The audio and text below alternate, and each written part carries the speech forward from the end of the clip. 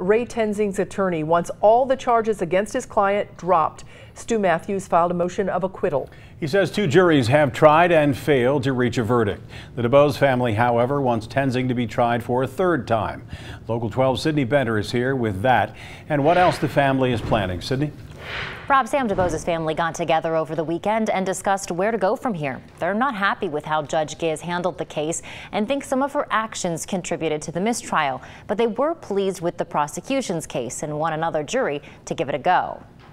My mission, my mother's mission, my sister's mission, my brother's mission is to work for justice for Sam and to ensure that he did not die in vain. Just days after a second mistrial, Sam DuBose's family says they're exhausted, but they're not giving up on him. Sam was a man with a big heart.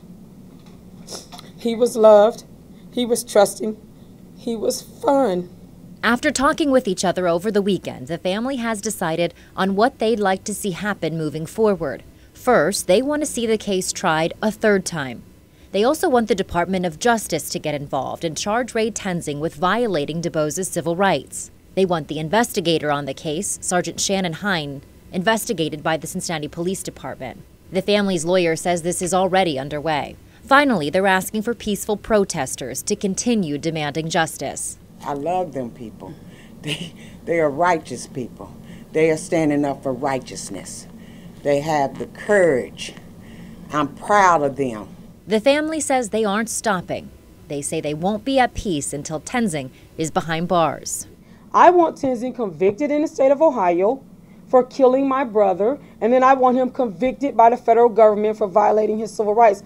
It's not either or, it's both. And we're not sure when Judge Ghiz will rule on the motion, and we don't expect to hear from the prosecutor until the week of the 10th. If Ghiz decides to acquit Tenzing, the prosecutor's office wouldn't be able to retry him on the same charges. But the prosecutor's office could dismiss the charges before the judge's ruling and re-indict him. We've reached out to the Tenzing family. They've declined to be interviewed. Rob?